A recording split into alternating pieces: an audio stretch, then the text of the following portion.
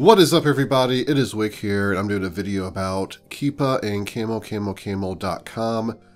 These are data websites that keep track of Amazon prices and kind of put them in chart form. And I've been asked in the comment section of my videos about how I use these and if you should use them, and about the research process for doing retail arbitrage. So I've got some examples here. Here is KEEPA.com. This is usually where I go. Camel's kind of fallen off a little bit over the years, in my opinion. A lot of the KEEPA data, though, is under a account where you have to pay, but you can get enough data where you can make an educated decision. I don't pay for it. I don't need to use it because when you're researching a product, you don't want to rely just on this KEEPA information.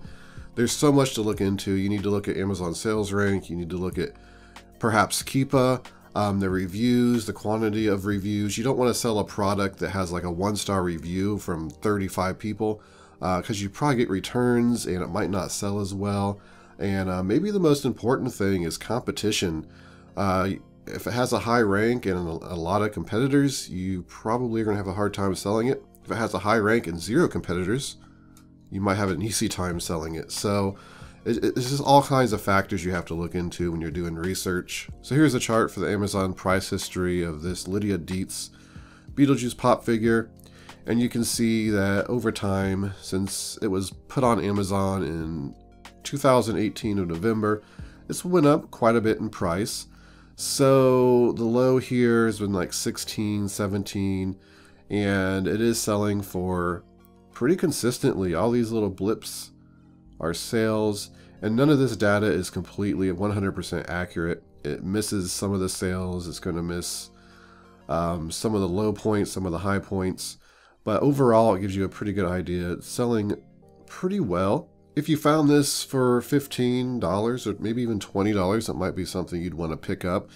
Also with KEEPA, you can come down here to this statistic window, which is what I use probably the most, and it will give you an idea of what the lowest price was, the highest price, and the average price. So let's just say you scan this and there were no sellers involved, and Goodwill wanted $10 for it. Let's just say that.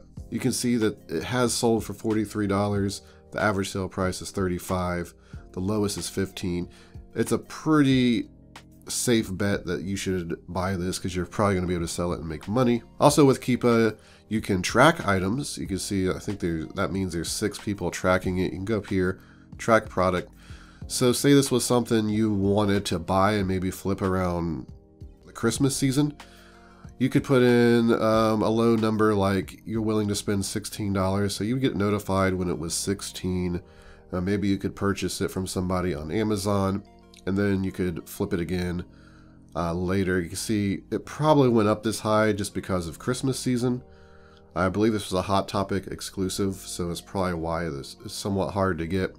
So people wanting this for Christmas, probably getting it, and people are spending $40 to $43, probably up to $50, because like I said, like sometimes these high points and low points don't get recorded. Yeah, if you're picking these up in May for $15 and then flipping them for $45, there can be some money made there.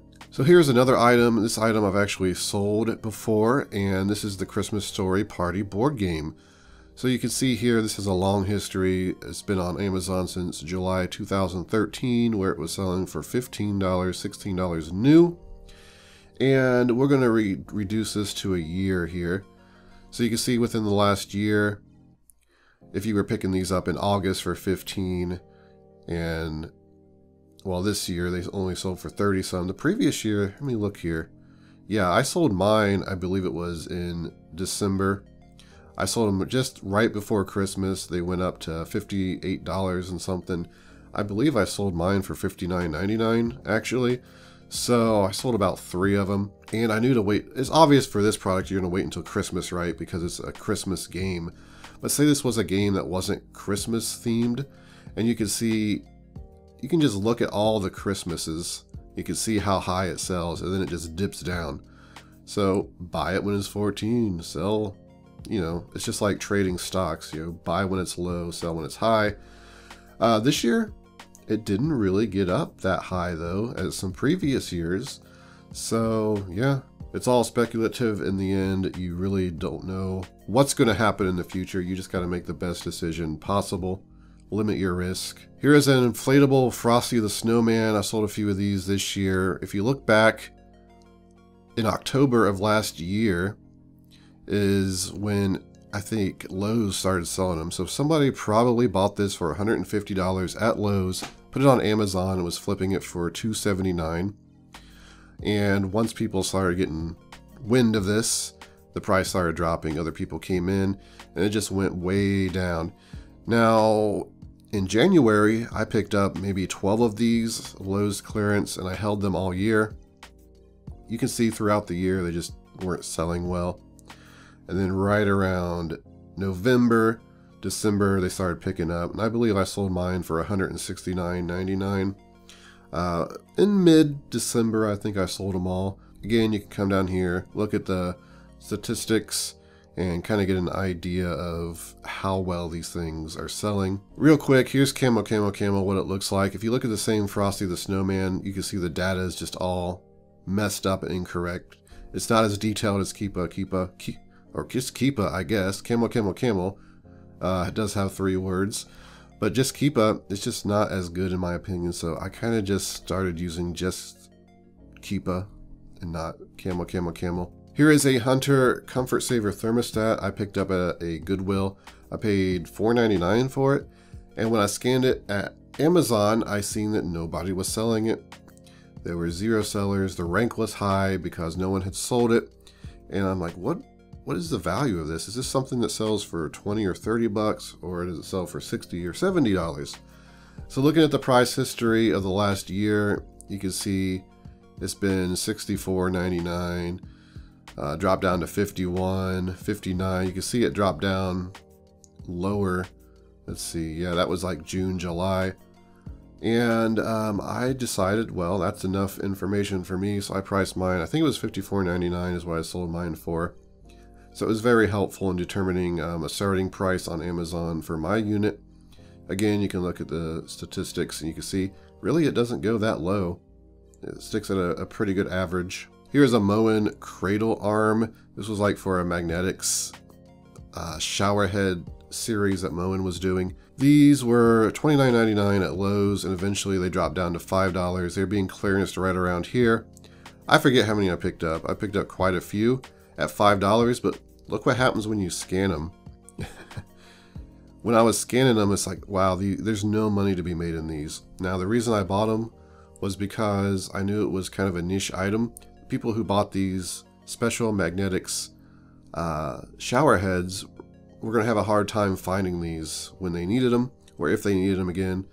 So I went ahead and purchased a few of them. I didn't get a whole lot, maybe 7 or 8 of them.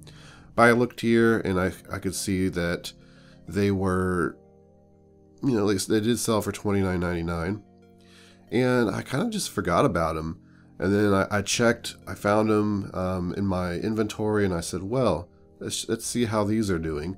And I don't know when it was. I guess they're right around August. I'm like, wow, these things are actually selling great. I sold mine for $34.99. Sold them all really quick. So you can see here, pretty good profits, and KEEPA helped, but it wasn't the deciding factor. I had to factor in, I had to just predict what was going to happen and take a risk. Here's a puzzle I sold. I believe I sold it for $39.95. And when it first hit Amazon back in 2012, it was a fairly low-priced puzzle. But over time, it started to go up. And this is an item I bought, had 0 sellers, and I looked back and I see, well, this got a sale around $39. And why not price mine $39.95? It was religious themed, I believe, so those can do well. And I priced it at $39.95, got a sale. Could look in the last year, you can see the data is just very poor. You want it just to be bouncing up and down this chart because that's indicating sales in action. So it was a high rank, I believe like 2 million or something in toys. But I had confidence it would sell because I was the only seller, and it had sold before in the $39 price range. And one more thing I want to mention about KEEPA before I end this video is you can actually go to the deals here, and it will show you discounts that are currently happening on Amazon. You can keep refreshing this and it'll be different every time. You can see the average price of this, what is this, like a CD or something? $103.99, now $21.99. So you can go buy this and flip it for $103. No, you can't. A lot of these prices are wrong and inflated. Like this, I believe this is a book, $858. Now it's for $250. You don't want to buy that thinking you're going to be able to sell it for $858. But I have used this. I have made a decent amount of money flipping things that I've found on here. It's just that there's a lot of crap, a lot of misinformation. And you can just kind of hover over and see charts. The kind of chart you want to be looking for is one that's got a lot of action. And if it's too good to be true, it probably is. A lot of the books and media and stuff like that, the clothing, are not worth it. There's plenty of filters over here. You can adjust it and then potentially find anything. I haven't messed with it in a couple years. I usually just sit down while I was watching TV, have the laptop up and kind of just mess around with it, see if I can find anything. It's a bit more of a hassle for me than what it's worth, but yeah, if you want to try it, I just thought I'd bring it up. You can definitely make some money on here. I have used the tracking before on certain products I've been trying to hunt on Amazon, because a lot of times third-party sellers come in, they undervalue stuff. You can buy it and then flip it FBA and make some money, so the tracking feature is pretty nice. That's pretty much it. Keepa is a great tool, but it's definitely a tool. It's not the holy grail on what you should be buying and how much risk you should take. Like I said, look at the reviews, the competition, the quality of the listing, the picture, the season, all that stuff matters. And I buy stuff all the time out of season and have to wait a year to sell it in that season to get the top dollar. That's it for the video, everybody. I want to thank you for watching. Make sure you hit that like button for me. Make sure you are subscribed so you can watch all the exciting reselling videos here on Flipping Junk. You can follow me on Twitter and Instagram at flipping_junk. And this has been Wick. Till next time.